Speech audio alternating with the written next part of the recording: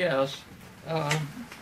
This is an example of the spiritualist religious art.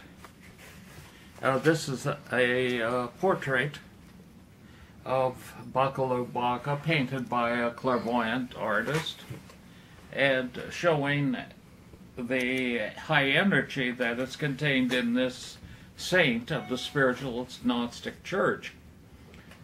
These beings are evoked through magical ceremonies, but they also participate in a variety of voodoo ceremonies where they possess the faithful. We know, of course, that religious art has a long history, going back to, of course, pagan or pre-Christian times, and also, I might add, in the traditions of Christianity. This is a painting of the baptism of the neophytes by a member of the Italian school of the early 15th century. This represented, of course, the early converts to the Christian faith, probably within the Roman Empire, who were receiving the sacrament of baptism, the first of the initiation rites.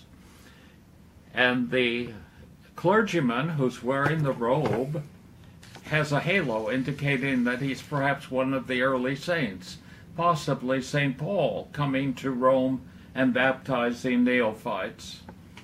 So if we look at religious traditions, we can see that religious imagery has taken on a variety of forms.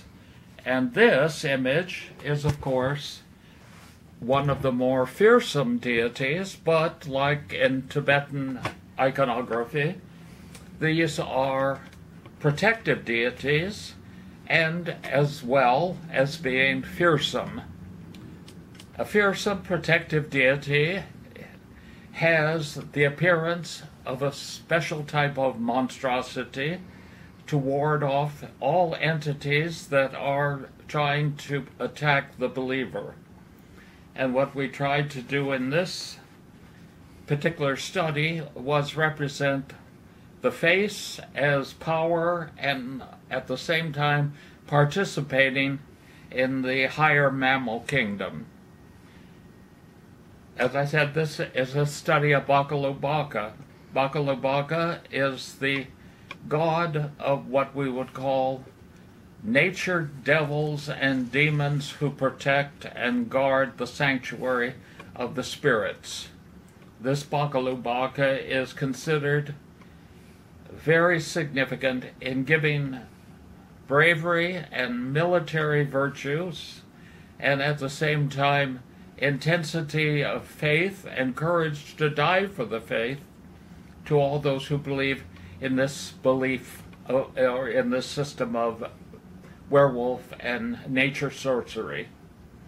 So consequently, this is one of the deities we find protecting homes in Haiti.